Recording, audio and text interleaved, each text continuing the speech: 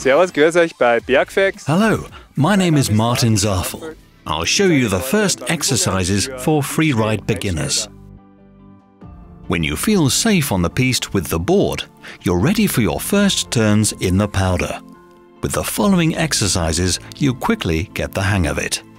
To get used to the powder snow, do several schuss descents in medium steep terrain right beside the piste. With a rocker board, you can enter the powder quite centrally.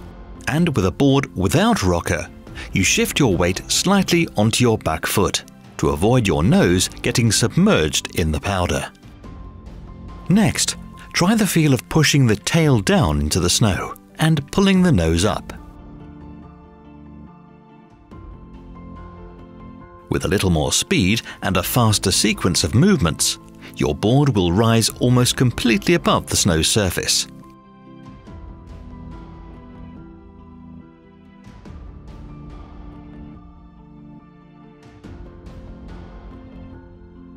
Next, try to combine the dolphin-like movement of your board with slight changes of direction. Use the phase in which your board floats over the snow to rotate the board and edge switch. At first, the changes in direction are still limited, and they don't go beyond the fall line. As you gain confidence, you'll keep turning further all the time.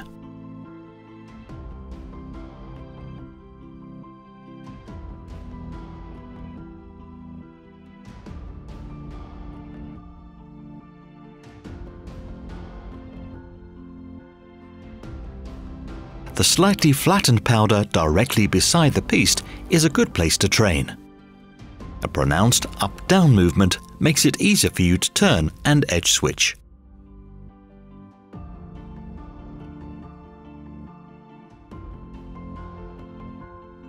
With a little practice, you'll quickly circle your first turns into the fresh powder. With more speed, you need less up and down movement to turn the board and to edge switch.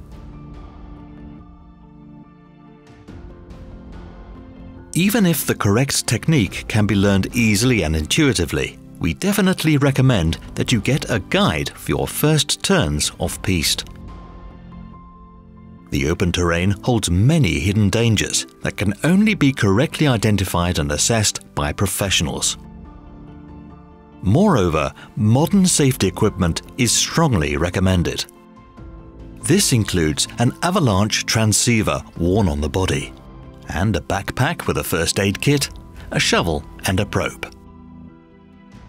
A good alpine backpack also has an airbag function, which reduces the likelihood of being buried under deep snow.